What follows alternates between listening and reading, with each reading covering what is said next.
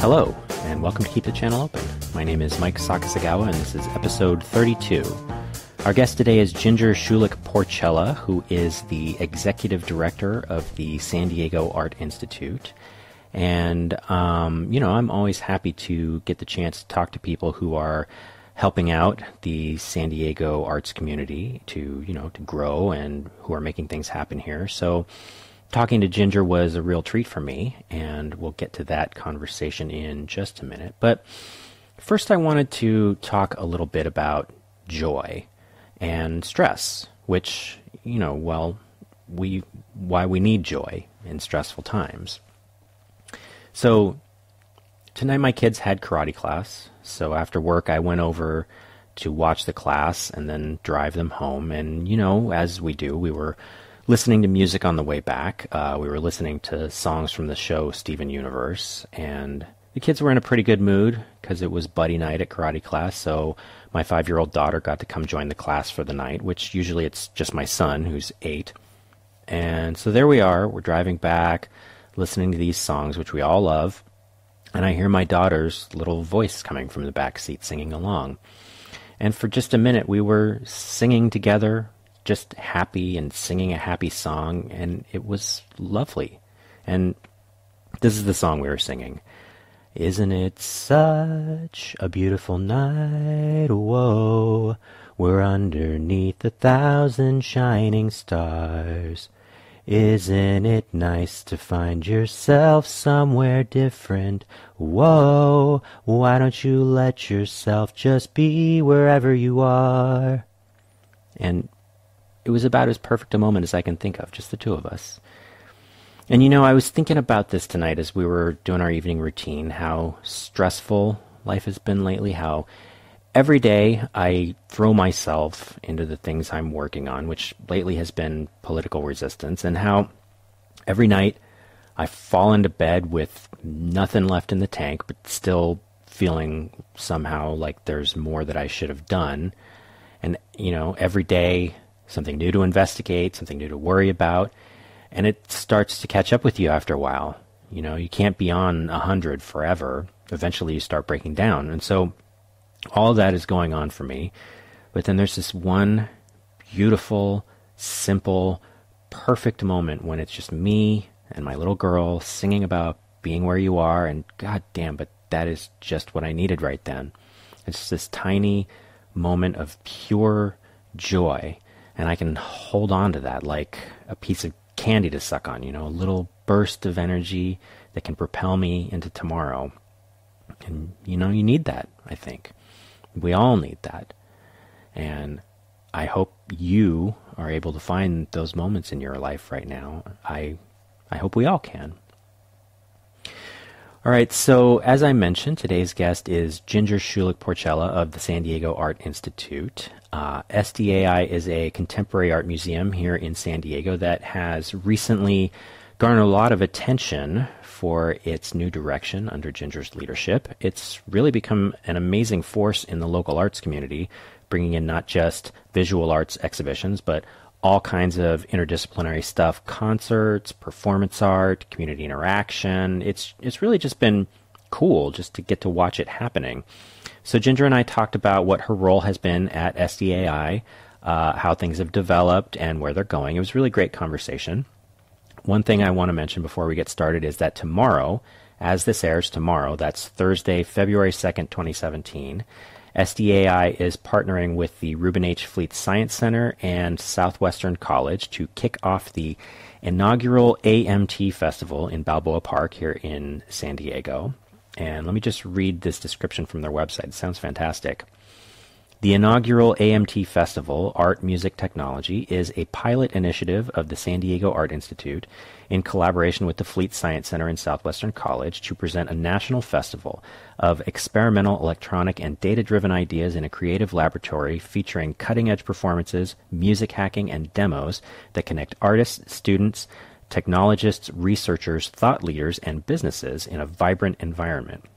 Unique collaborations, new works created on site, Premieres and demos of technology and a visionary community will make the event an exciting and innovative landmark gathering for San Diego. AMT is cross-genre, international, enriching, and inclusive, ensuring that more than half of the participants are women and artists of color. Further, we aim to create a world-class festival and conference that is accessible to people of all ages.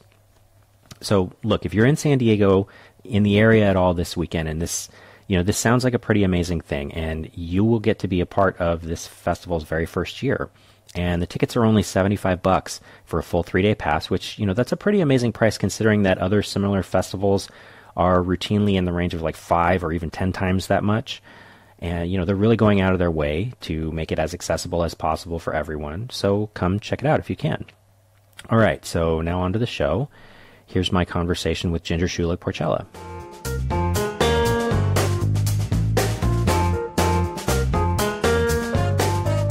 So you're right in the middle of hanging a show right now. Yeah, right in the middle. Yeah, and it's going to be the Southern California Biennial. Southern California Baja Biennial. Cool. Yeah. Yeah.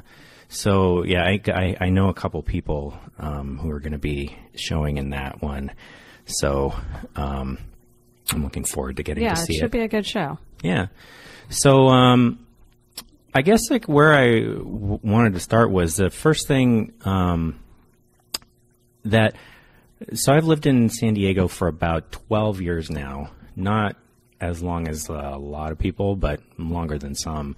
And so like when I first became aware of the San Diego Art Institute was maybe like, I want to say like 5 years ago, maybe 6. Mm-hmm. And how to put this? It wasn't very good? Well, it definitely had sort of a different reputation than how it's been, as far as I'm aware, like pretty much since you got there. And I think that's been pretty amazing to see. You've been there like about 2 years, is that right? Almost 3 years. Okay. Yeah. All right. Yeah. So like, can you sort of talk a little bit about what your experience there has been like? Mm-hmm.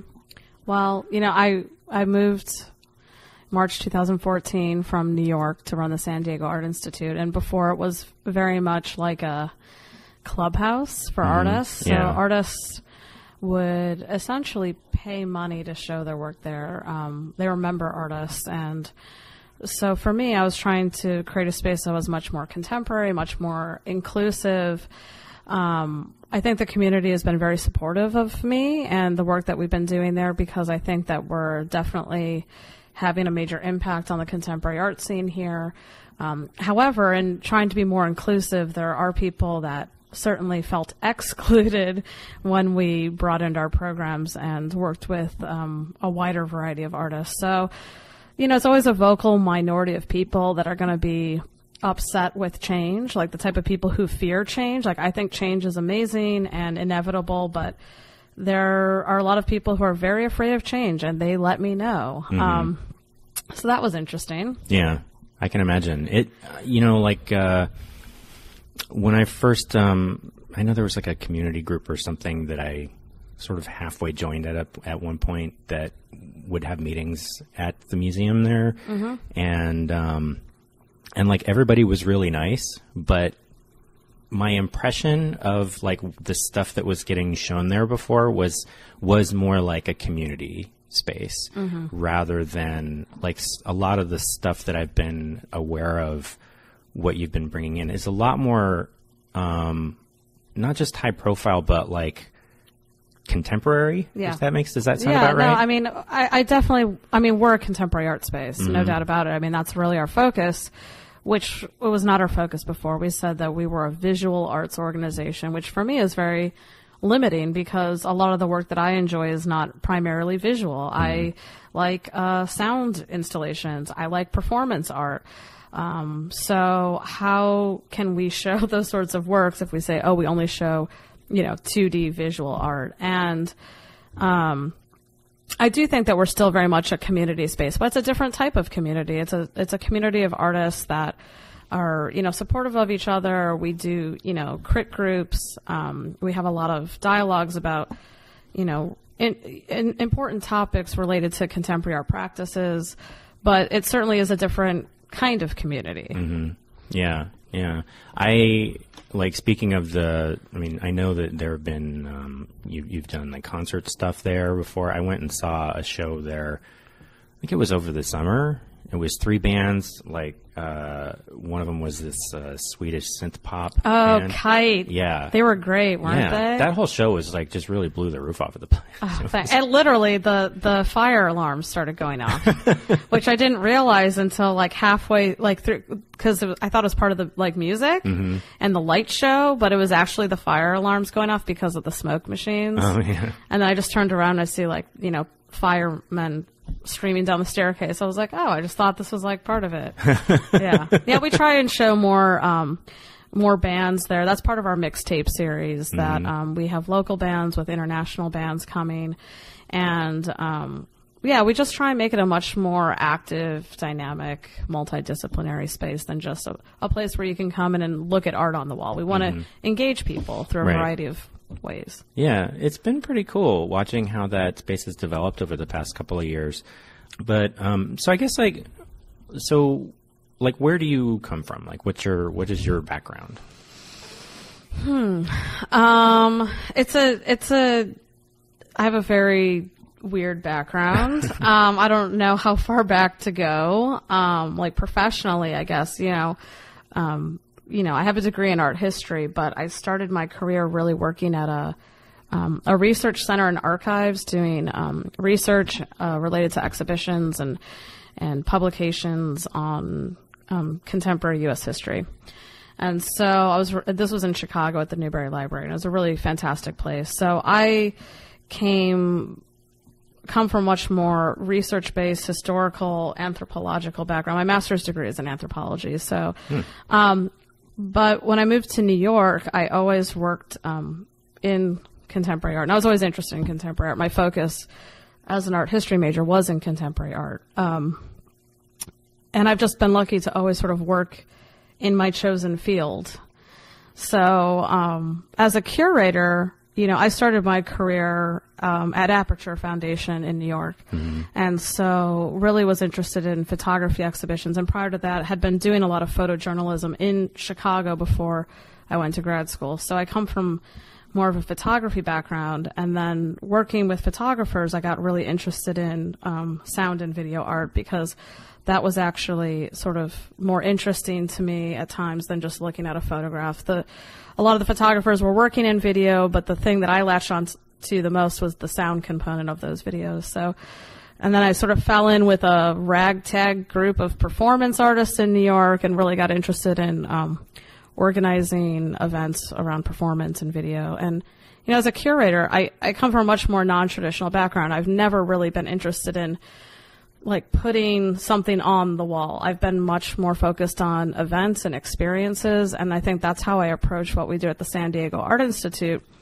It's much more program focused, and then we happen to also have an exhibition up as well. Yeah, it's like a lot of the stuff I don't get out as much as I would like to. Me neither. But yeah, like a lot of the things that I've like openings and stuff that I've been to have like.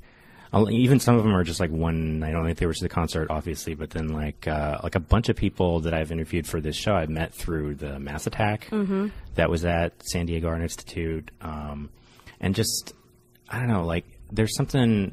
It's such a great space. The way that place is like it's pretty big. It's bigger than you.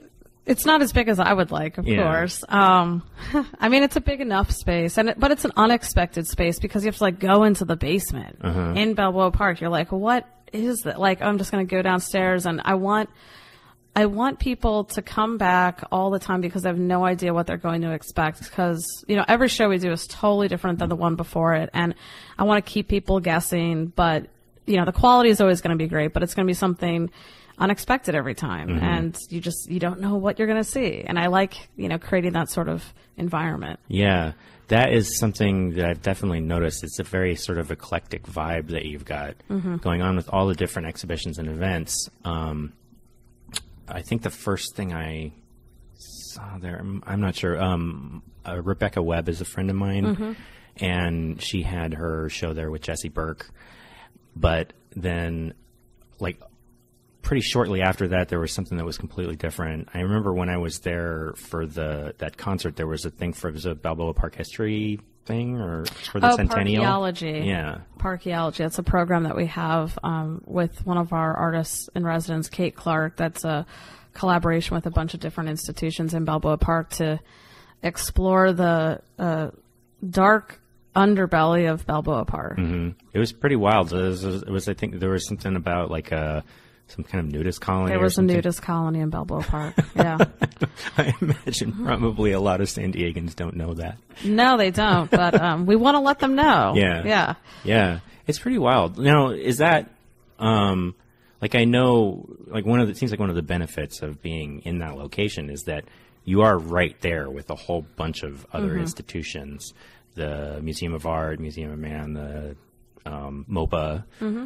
Is there a lot of collaboration that happens between the different institutions, or? I think more so now. I mean, just in the short time that I've been there, I mean, we really try and foster an atmosphere of collaboration, and we collaborate with a lot of different institutions. We collaborate with MOPA, the Museum of Man, the Fleet Science Center, and we have an upcoming collaboration with the Natural History Center, the NAT.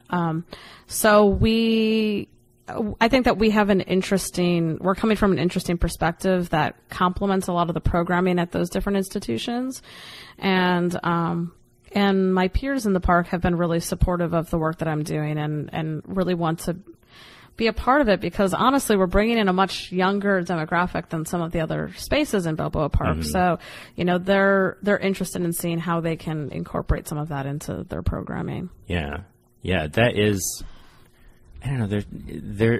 I think it's really interesting. I think that I'm not sure if this is, my background is not like super deep when it comes to this sort of thing, but it's been my impression that maybe in the past 4 or 5 years that a lot of different institutions all over the place are sort of trying to think about how to engage with sort of audiences that wouldn't traditionally have been museum goers. Mm-hmm. And that seemed like a lot of different people are taking a lot of different strategies at that. Mm-hmm. And I don't know, like it's something that like Balboa Park and all of the different museums there, I mean, some of them are very, like the Fleet Center has a lot of stuff that's very aimed at young, like kids, mm-hmm, right? Mm-hmm. But then, I don't know, like the Museum of Art, even some of the stuff they've been doing more recently that seems a little more aimed at contemporary, younger stuff. I don't know, like I don't know if that's something that's been super successful for them, but like what you're doing, I don't know, there's something, I don't want this to sound like, I can't think of a better word to use than just cool, about what's happening. We try and be cool. I mean, for me, the programs that I develop are really, they're things that I would go to. Uh-huh. And I have very eclectic tastes. So, I mean, we have lectures, we have screenings, we have performances, we have just like weird events, like, oh, we're going to do a taxidermy event, or, we're going to, have a zine event, like just things that engage a wide variety of audiences. And definitely for me, I want to reach out to people who wouldn't normally come in our space. And we're very event focused. So most of our visitorship comes from those events. Monday or Tuesday through Friday, it's mostly tourists in Balboa Park. And then our audience base totally changes over, based on the events that we're doing. And I mean, even the space that we're in right now, our project space downtown, it's an attempt to, engage non-museum going audiences. I mean, people who frequent the mall are typically not the people who frequent museums. Yeah. So we're trying to make contemporary art accessible to them. Yeah. And that's another thing too. Like, I know I was, talking to Chantal Paul a couple of months ago, and, there's something like, the different kinds of spaces that are popping up all over the place around here are, it's really interesting how people are sort of thinking differently about that kind of thing. And I'd never heard of this space before, I got in touch with you so that we could record here. And like, I had no idea that this was even going on here. Yeah. How do you, like, what's the like difference really between the two spaces? I mean, this is, I mean, it's a project space, so it's more, I wouldn't say it's more experimental because I think the programming that we're doing in Balboa Park is more experimental, but it's more, you know, we don't have to cater to a tourist audience here. You know, we let the artists basically program the space. So it's much more artist driven. Our exhibitions are all conceived by the artists that are working here. We have studio space here. So it's really about active, you know, cultural production. We have workshops here for people of all ages that are really accessible. And everything that we do here is free too. So anyone can come in, anyone can participate. Whereas in Balboa Park, we have admissions, you know, so it's a little more formal, and here it's a little more informal. Yeah. And do you like, I mean, obviously it's a different, like physical location. Like you say, it's a mall. Like, do you notice that there is a really big difference in the people that come to the different spaces? No, I mean, not really. I mean, we thought, that there would be, and it was sort of it was going to be an interesting experiment to sort of see what sort of crossover there was. It's our audiences that are coming here too. I mean, we have a really great dedicated audience base that is coming for, I mean, it doesn't matter where we do something, they're going to come to it. We could do something on the, you know, street corner in City Heights, and we'll have people coming to it because they know that they're going to see something, you know, different and unique. So I feel like the attendance here has been really fantastic, and I wasn't quite sure. And now that people know where we are, and you know they've been coming, it's hard to find anything in Horton Plaza. so I think we have a pretty decent location that's more visible than being in the middle of the mall. So it's been interesting. Yeah. Now, so like you were just mentioning that you have sort of this like very dedicated audience of people, like. Sounds like regulars, right? So how does that, like, I don't know, I don't even know if this is something you necessarily think about as a director and a curator, but like sort of like if you know you have this dedicated core of people who are going to show up to stuff, but then also like you want to have, I assume, like, you know, reaching towards people that are outside of that group as well. Like how does that kind of... Well, this last year we doubled our attendance. So clearly people are coming and are interested in what we're doing. And we're already, halfway through this fiscal year doing better than last year's attendance. So we're continuing to grow. And our organization, not only through attendance, but, our staff is growing, our programs are growing, our finances are growing. I feel very lucky that I'm in a situation that we're growing where many other organizations are not in that position. But, we're 75 years old, and I think a lot of people have been they've seen the potential of the organization, and they're excited to see that we're finally tapping into that potential after, decades. So, we just have to keep trying new things. And I think that you can't be afraid to take risks, because with taking risks come really great successes. You will fail sometimes. Some things that we do are a massive failure and we just don't do them again. And some things are wildly successful. Some things are moderately successful, but to just, keep trying new things and have fun with it. Yeah. I mean, it's a pretty, the amount of just even how much word of mouth I've heard over the past 2 years compared to the previous, like I say, so 5 or 6 years that I've known about the space, like the difference in how much buzz there seems to be, even to the point where I'm hearing about it. It's pretty impressive. Thanks. Yeah. So yeah, I mentioned I talked to Chantel Paul, fairly recently.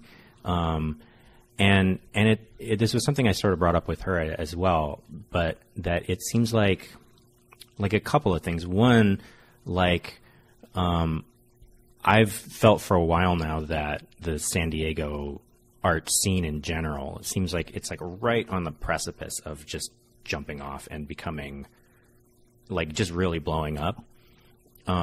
Because it's always been kind of an undersized scene for how big the city is. especially when you compare it to some place like San Francisco is way smaller, but has such a much more established scene there. And like part of that has seemed to me that like, I mean, there's a lot of different factors that I've been seeing going on, but like one really solid part of it has seemed like there's this sort of new cadre of younger directors and curators that has started sort of around the same time. I feel like you and her sort of started around the same time getting, to be in charge of stuff. But all of that has really added up to something that seems like really exciting stuff is happening. Yeah, I mean, I think that there's a lot of potential here, much more so than I had even anticipated when I moved here. I knew nothing about, the San Diego art scene, moving here from New York. And I think for me, I keep saying, oh, it's a small town. It's a small town. I just learned that it's like the 8th largest city in the United States, which is shocking to me because it doesn't feel like that. It feels like a really small town, whereas San Francisco seems much bigger. Boston seems much bigger. These are places that are much more culturally vibrant. Yet I feel like San Diego is perfectly positioned to be a successful art center. Like, yes, there's not really a commercial art scene here, but I think that artists are better positioned to make experimental work because they're not creating work for the market like they are in New York or Los Angeles. Artists can make bigger work just because of the space here. And, I think that San Diego's perfectly positioned between Los Angeles and Mexico. I think there's something really interesting happening.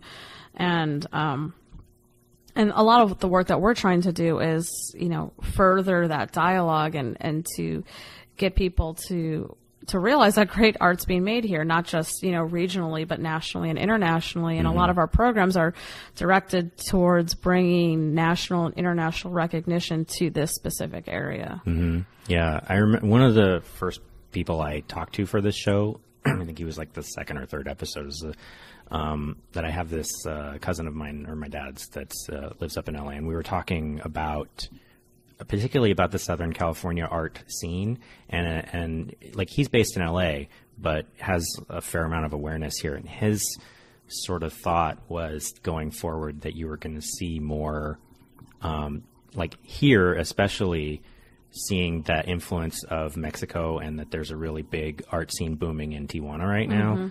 And then also he thought that there would be a fair amount, at least on the collecting side, if not also the sort of art making side, that you'd see a lot of stuff like happening, sort of trans-Pacific kind of things. I don't know. Absolutely. I mean, we're on the Pacific Rim. I mean, there's no reason that there shouldn't be more dialogue. I mean, we live in a very global society. I mean, you can live anywhere now and be a successful artist just because of, technology.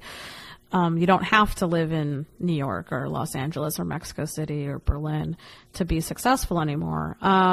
And I think that's a really great thing. I don't think 5 years ago or, however long ago I would have left New York and moved to San Diego. It would have been like the death of my career. But I feel like I can be here and do something that I know is making a real difference with this art scene in this particular region. And even in the short time that I've been here, when I first started going to Los Angeles, people were like, oh, San Diego, like, is there art in San Diego? And now people really know about what's happening here. Even in New York, when I go visit New York, people know what's happening here because we're really working hard to get people to understand that there's a recognizable art scene happening here. And a lot of what we do is collaborations with LA and TJ. And, I mean, that's really our geographic focus, Southern California, Baja. So like almost all of our exhibitions are based, but are focused on artists living and working between Los Angeles and Tijuana. Yeah, that was something that I don't know if I ever read the mission statement before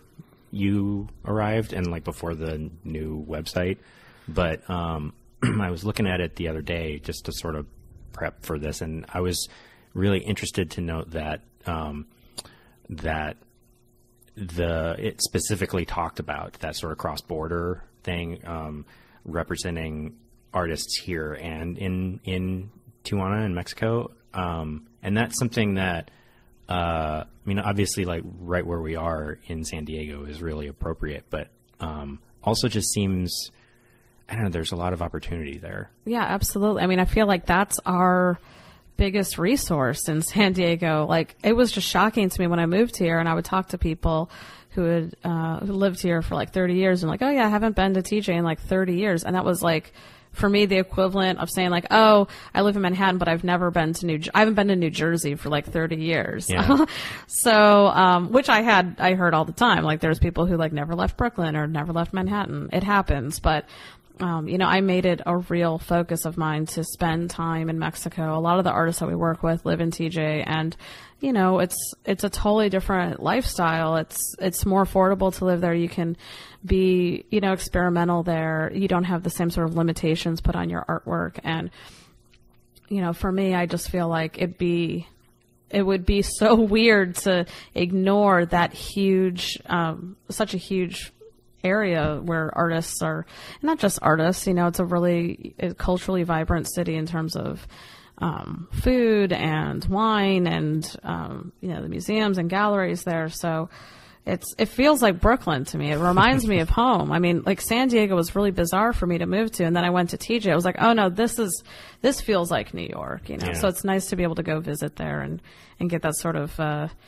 urban density, that feeling of, people doing stuff. Yeah. I think there's sort of a weird sort of psychological distance that a lot of even people that are from here have with the border. Like it really is really close, but it doesn't feel close to a lot of the people that live here. It seems like, I don't know, it's very strange. Mm-hmm.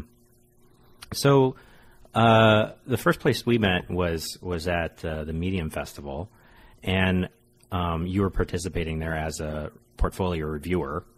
And I was sort of curious, like, when I'm sure that when you're finding new work that you have a lot of different avenues for that kind of thing. But I was kind of curious, like, how the portfolio review experience at something like a festival like that, especially like something that's very specifically photography oriented. Mm-hmm. I don't even know if they do things like that with other art disciplines. Oh, of course they do. Yeah, I've done lots of portfolio reviews, like nationally. I feel really comfortable helping people in that sort of format. I mean, for me, it's a two-way street. I want to learn about new artists. I want to see new work, and I try and make sure that there's at least one nugget of helpful information I can give to people. Some people have lots of things I can help them with. Other people, it's like, I don't, it's hard because my aesthetic is across the board, and there's some people whose work is not quite developed, and but you don't want to crush their spirit as an artist because they're emerging. Some reviewers have no problem with that. Yeah, I don't want to be that person. I genuinely, like, personally and professionally want to help artists be better. And so, like, there were some artists I met were like they were just starting out, and for me it was like, okay, how can I best help them? I mean, they needed help with like just getting a website up, or just editing their work, getting a business card, like starting from that. And then there's other artists who are super established and making great work, and it's a totally different level of conversation. So just trying to gauge where people are at and see how I can help them in that specific place in their career. Yeah, I don't want to make anyone cry. So, I've definitely seen people crying in reviews before. I know, I saw some and I was like, oh no. Yeah.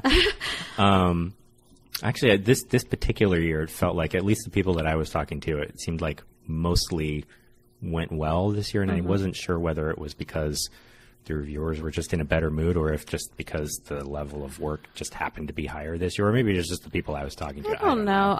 Because I did it the year before as well, and I don't remember one year's quality being better than the other, because you don't know who you're going to get as a reviewer.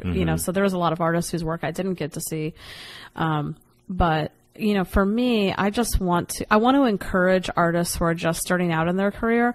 If the artists are more established, like if they're showing in museums and galleries, they can take a really tough critique, and I can tell who those artists are, and I will be much tougher with those artists, because they know when something's not working. They just need someone to give them that extra push. Whereas an artist who's just starting out, who may not be making good work at all, if I tell them their work sucks, that's going to like crush their spirit. And and they're just going to give up. And I don't necessarily want to do that. Yeah.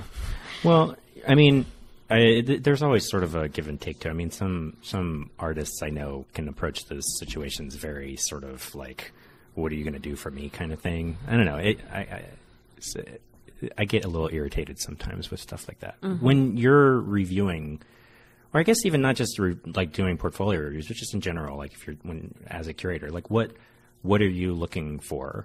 You know, what catches your eye usually? That is a really difficult question. Yeah, because I mean, I had always been primarily known as a curator of time-based media, and it's not a label that I necessarily want to have because I feel like it is very limiting.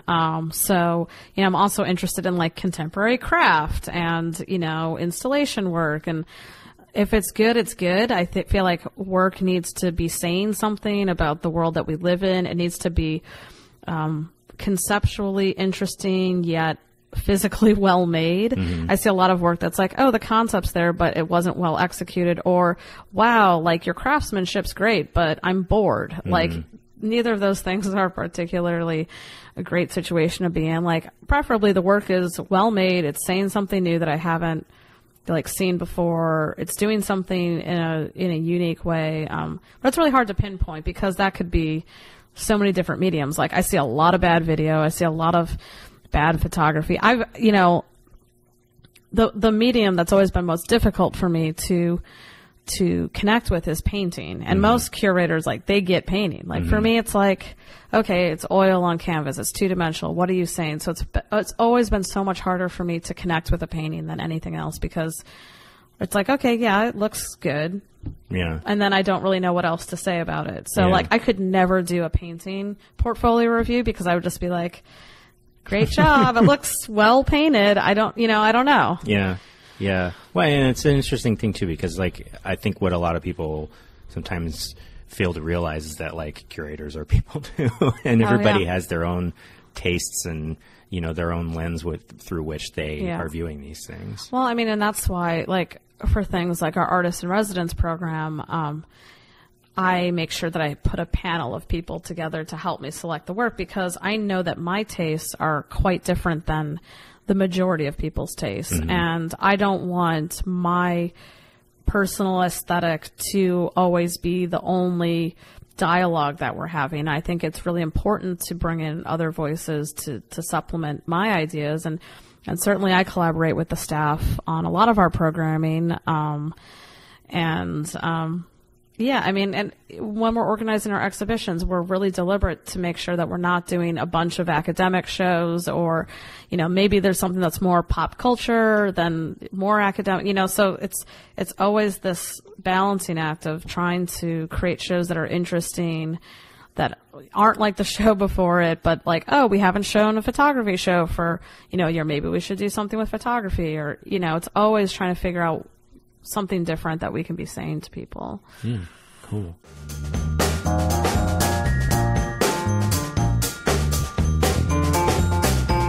So for the second segment, I always ask the guest to bring a topic of their own. So just to be able to let you have some say in the direction of the conversation. So what would you like to talk about today? So the thing that I would like to talk about today are conspiracy theories. Ooh. That's certainly pretty topical right now. Yeah. Is it? I mean, there's, depending on who you talk to, there's a lot of that kind of stuff going around all over the internet. Politically? Right now. Yeah, politically. Yeah, I mean, I've just always liked the idea of conspiracy theories, especially pre-internet. You know, I feel like it was a different, like, we live in a sort of post-internet society where conspiracy theories are spread in a totally different way than they were before the internet. So I like thinking about these conspiracy theories that existed and how they were perpetuated before the internet existed, you know. So like, what's your favorite one? There's so many. Well, the reason that I've been really spending a lot of time with conspiracy theories like this because the San Diego Art Institute is launching a conspiracy theory podcast in January that is conspiracy theories linked to San Diego. So all San Diego linked conspiracy theories. Wow. So, you know, San Diego is a place where there's been lots of cult activity. Mm-hmm. I've always been really interested in cults. Unarius is still here in El Cajon, and they're really interesting. Do you know much about Unarius? I do not. Oh, they're great. I mean, anyone can visit them. They all believe that they're descendants from these philosophers, but they're also all artists. So if you ask nicely, they'll let you into the back where they'll show you their artwork, which I've always wanted to exhibit in some sort of way, which may be in the works. And every year they have this annual jubilee where they release these doves from a spaceship because they all believe that they're it's an alien cult. So it's I like aliens, I like cult, and that one merges the two together very nicely. And then, Heaven's Gate was in San Diego as well, which is a very well-known, again, not UFO, but, based on the Hale-Bopp comet. And we're trying to track down this person who allegedly served the members of Heaven's Gate their last meal. Whoa. At Marie Callender's. They all ordered chicken pot pie. I mean, I guess if you're going to go to Marie Callender's, that's what you get. Yeah. So, the chicken pot pie. And the guy, the Ancient Aliens guy, Giorgio. Do you watch Ancient Aliens at all? I don't know. Oh, it's so good. So he's a very popular internet meme, but he lives in San Diego, wow. The Ancient Aliens guy. So we've been trying to get him as well. And there's an artist that I'll that will remain anonymous, who actually grew up in a cult and who will be sharing his story with us anonymously. There's also a lot of Balboa Park sort of conspiracy theories and ghost stories and hauntings and stuff like that. Apparently, the carousel in Balboa Park, all the hair on the horses is actual horse hair. That was came from horses that were slaughtered in Balboa Park. Huh. Yeah. Wow. So there's a lot of interesting information, and also a lot of UFO sightings in San Diego. A lot of unsolved crimes in San Diego. So, and a lot of these are sort of linked together in some interesting ways. Yeah, that is really interesting. It's sort of and it's one of these things where you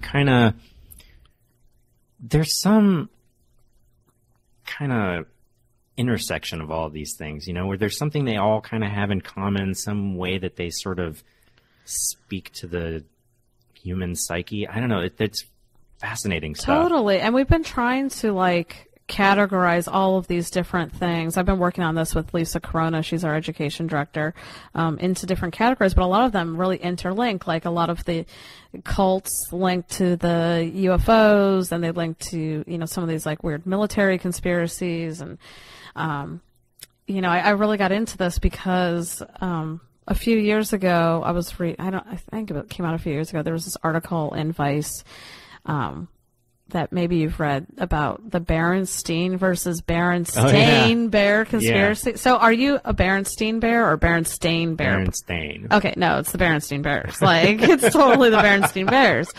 But the whole idea that we live in these alternate realities. There's the pre-Berenstein world. It's sort of like a butterfly effect.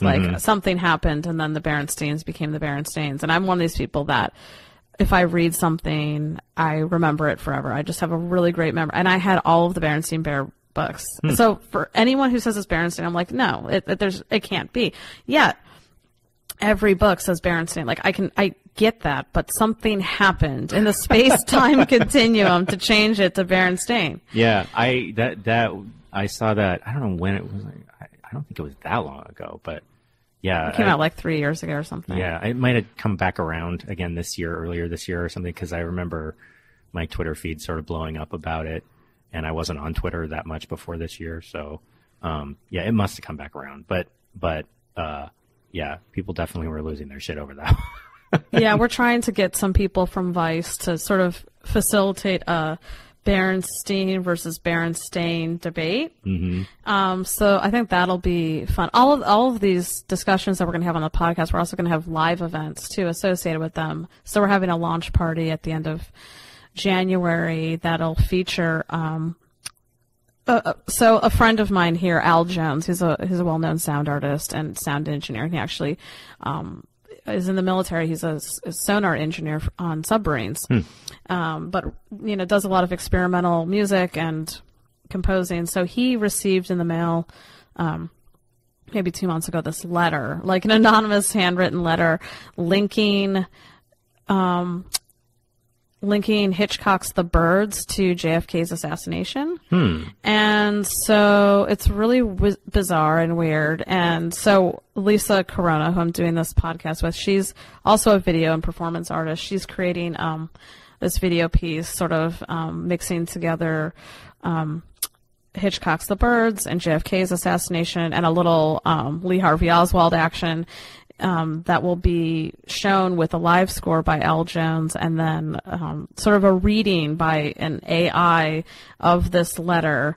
So it's sort of this whole basically commissioning this new piece, this new conspiracy theory piece to launch the event. So it should be interesting. I just like bizarre stuff like that, like the unexplained. Like, why did he get this letter? Who did it come from? We don't know. But you read the letter and you're like, okay, this guy has some interesting. He's clearly crazy, but he has some interesting points. Yeah.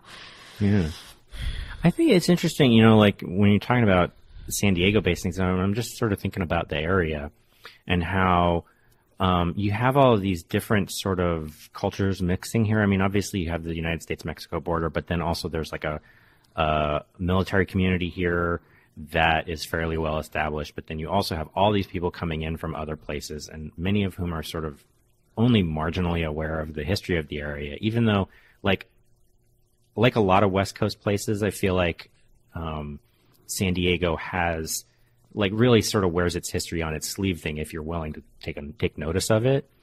But it seems like that would be a really sort of ripe condition, having all of these things intersecting, and then sort of the Wild West stuff, back when this was a fairly small community, to be able to have those stories first come up and then also be perpetuated is this seems like fertile ground. Totally. Yeah, it's a weird place where, when I first moved here, like I got like the first 2 weeks, everywhere I went, people tried to convert me. And I'd never experienced that before. So this this conservatism of like religion and politics, but also a very liberal sort of place. It's like, sort of the red dot in the blue state, And, but yeah, everywhere I went, people tried to convert me. And eventually, I was driving in a car with a New York license plate. I said, like clearly I'm either like Jewish or atheist. Like don't, I'm from New York. I'm Jewish or atheist or neither. But it was just really interesting that people were so, like the first day I moved here, I went to a restaurant and the server tried to convert me. I was like, just give me my lunch. Like I don't want to go to church. I just want to eat a sandwich. Wow. So that's kind of weird. And I've lived here 12 years and that's never happened to me. Really? Yeah. Although I will say that we get a lot more door-to-door proselytizers here than anywhere else I've ever lived. I've lived in California my whole life. Yeah. And that is not something that I'm used to. It was not fun. And then I just don't know what about me says like, oh, she needs to be converted, but I'd never experienced that in New York. It was really, sort of bizarre. People like they wouldn't do that in New York. Yeah. I'm sure there's like a lot of cultural differences. Like it's been interesting for me. I've lived in like sort of 3 different sort of major areas of California. I grew up on the Central Coast, sort of near Monterey. And then I lived in Orange County for about 4 or 5 years right after college, and then before moving down here. And each one has like a totally different culture. It's funny that like as far as conservatism goes, like Orange County is like way redder than here. Yeah. But it's like a totally different flavor too, where like Orange County is like Wall Street conservatives more, and like San Diego is more like Army conservatives. But, yeah, I don't know. There is definitely something. I feel like a lot of the people who have like families that have been here a long time and like military families and that, like you have that conservatism there. Whereas the people who are moving here and have been here like maybe less than 20 years are more sort of blue state type people. And like seeing how that mixes and plays out in like our local politics and stuff is pretty interesting. Yeah. And I think it'll continue to change as well. I mean, as I mentioned before, I mean, we live in a much more globalized society, and people, you know, even when I came here 3 years ago, I got a lot of crap about being from New York. Like, oh, I'm, you know, crazy because I'm from New York. And it's like most of my friends here are from New York, and I just see more and more people moving here, and it's like, you know, more people will continue moving here, and more young people will continue moving here, and why not? You know, it's happening not just here, but all over. And I always kind of joke, like, San Diego's the town that, like, the 70s forgot. Like, it feels like a town that was, like, built in the 70s and then, like, nothing happened for a while. Just, like, based on the architecture and sort of the mentality of things. But I do see it changing a lot now. You know, it's sort of like the DMV of towns. You know, like, people still ask me to fax things here. I'm like, you know, I could just scan it and email to you. They're like, no, just fax it. So it's like I have to have a fax machine here, which is just crazy. Yeah. Yeah. I think that is actually a pretty astute observation. Like I live in Mira Mesa, and like all of that place was built in basic from like 1970 to 79, more or less. And there's a few newer parks, but like a big chunk of it was like, and I feel like a lot of the places sort of outside the like center core of San Diego are like real 70s, and then stuff sort of stopped. And then all of a sudden, even just in the time that I've lived here, now you see a lot of new development, new stuff happening, old neighborhoods sort of transitioning into something else, and nobody quite knows exactly what's happening. Yeah. But, I mean, even just in the context of stuff that we were talking about before, with the art scene really taking out, like, I think that there's like just a ton of stuff happening here right now.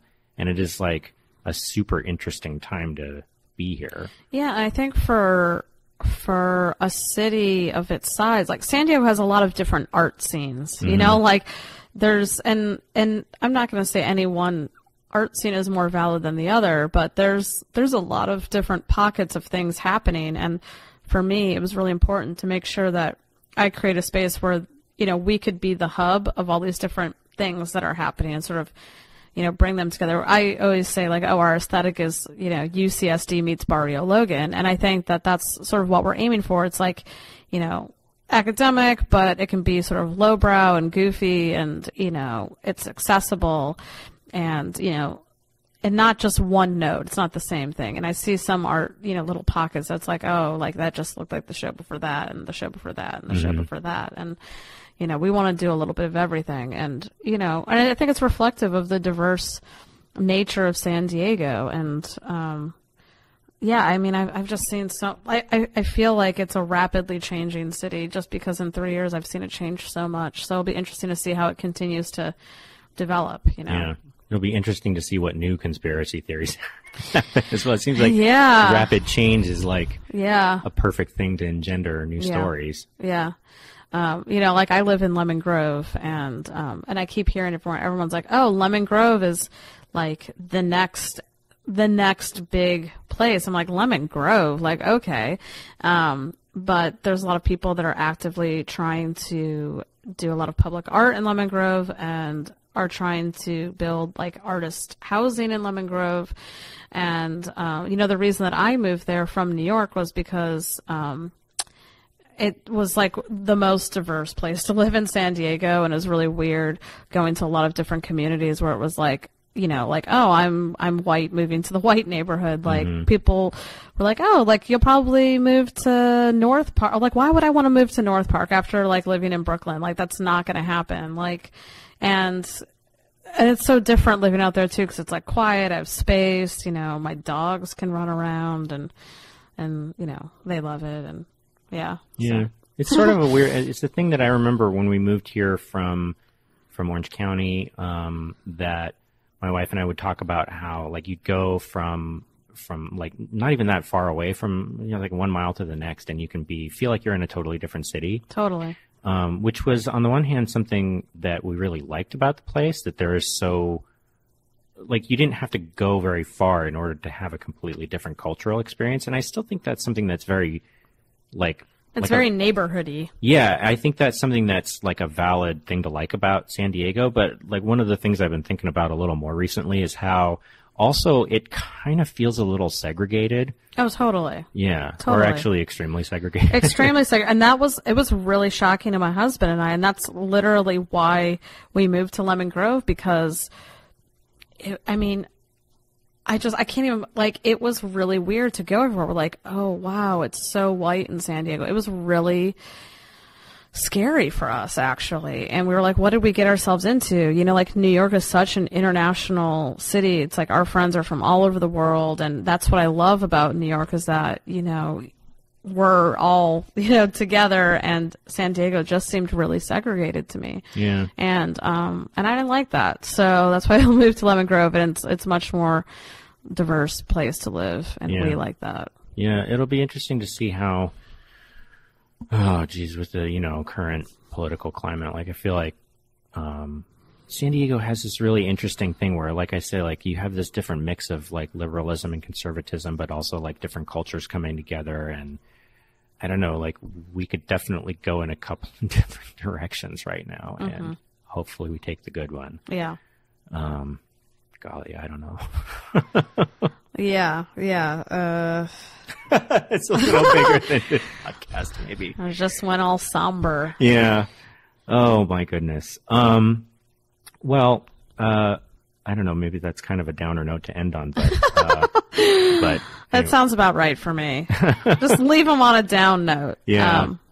No, I mean, but I really do appreciate your time. I had a good time talking to you. Thank you. Is there anything else that you'd like to talk about before we go? No, I've really enjoyed, you know, getting to know you more and talking with you as well. So thanks for inviting me. Yeah, the last thing that I ask everybody is if there's some piece of art or literature that you've seen recently that has mattered to you.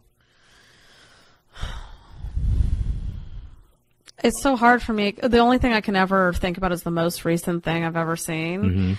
Or read. I just finished reading. I'm a big sci-fi fan, and Cool, I just me too. finished reading this interesting book called Mirror to the Sky, which is from like the early 90s. But it basically was about alien artists who came to the Earth and created work that was reflective of their society, but also really revealed a lot of truths about the universe. But the art was the most important thing to this society, and they needed that art or they couldn't go on. And so it was interesting because it was like sci-fi, but it was really a lot of the work. The book was about the art world, and it was interesting to sort of merge my two interests, sci-fi and art. And I would definitely recommend it. It was just really sort of bizarre. Who's it by?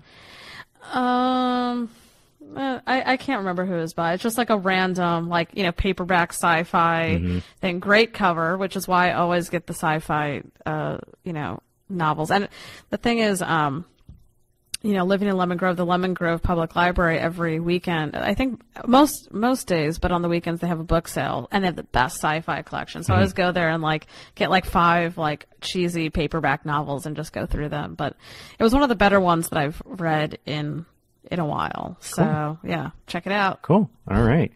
Well, thanks very much. Thank you. All right.